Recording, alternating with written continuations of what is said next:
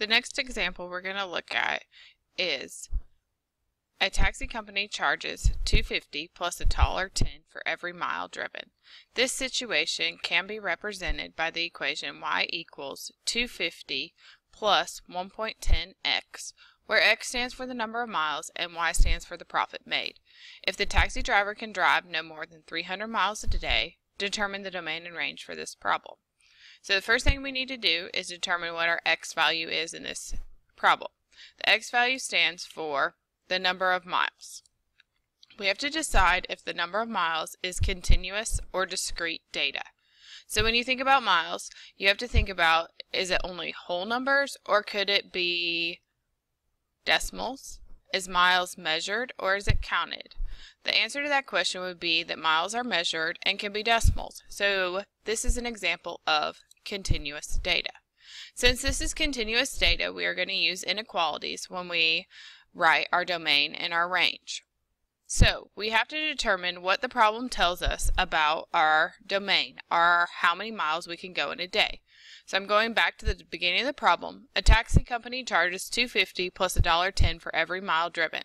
This situation is represented by the equation y equals 250 plus $1.10x, where x stands for miles and y stands for the profit made. If the taxi driver can drive no more than 300 miles a day, determine the domain and the range.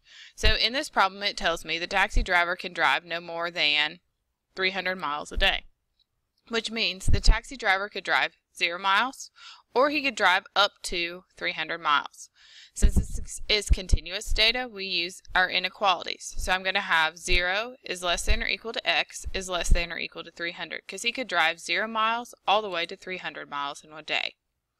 To find the range, I'm going to use my equation that it gives me in the problem, which is y equals 250 plus $1.10x.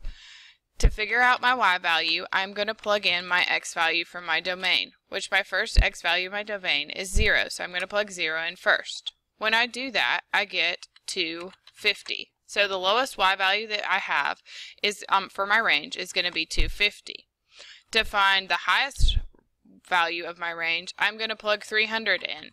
So I'm going to have 250 plus $1.10 times 300. When you work this out, you should $332.50. So when I write my range is in an inequality because this is continuous data. So my lowest y value is 250, is less than or equal to y, is less than or equal to my highest y value, which is 332.50. So that should be my range.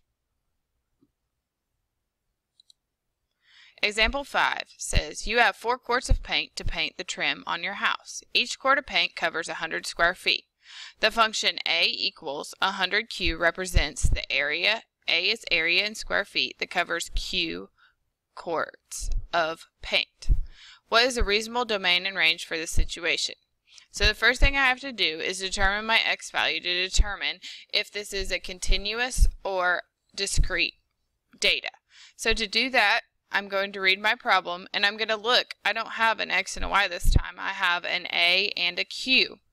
Q is going to be my x value and a is going to be my y value, because whatever x I put in, I'm going to get how much area I can cover out. So even though we use Q, Q is going to be my x value, which is my quarts of paint. So I have to think about quarts of paint. Are quarts measured or counted?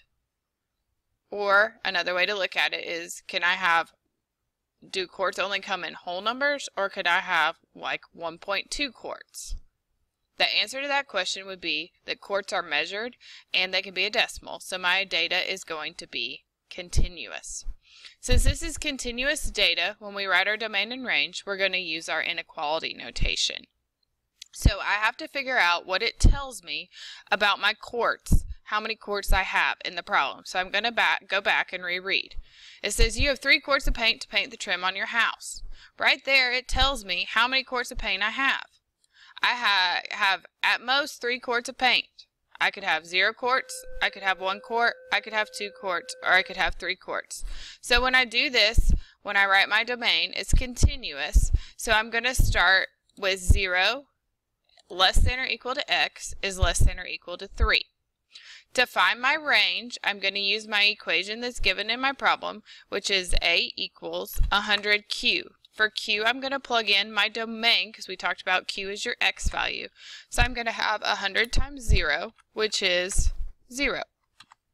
Then I'm going to plug in my other domain value, which is 3. 100 times 3 is 300. So my range, it goes from 0 to 300. Since this is a continuous function, you're going to use your inequality notation. So I'm going to have 0 is less than or equal to y is less than or equal to 300. I would like you to try the next two examples on your own. So remember, first look to see if it's continuous or discrete data, because that tells you how to write your domain and your range. Then go back and look and see what it tells you about your domain. After you find your domain, plug your values in to find your range or your y values.